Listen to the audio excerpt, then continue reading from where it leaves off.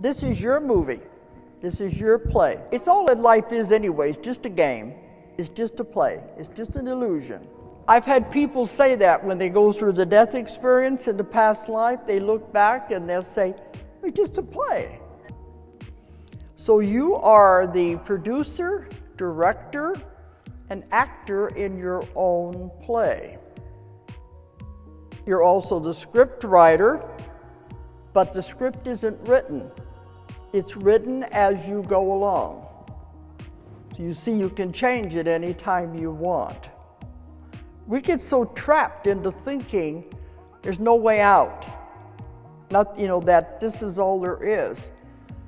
When you realize how powerful your mind is, you can create anything you want. This is the goal, the main thing of being alive is learning how to create.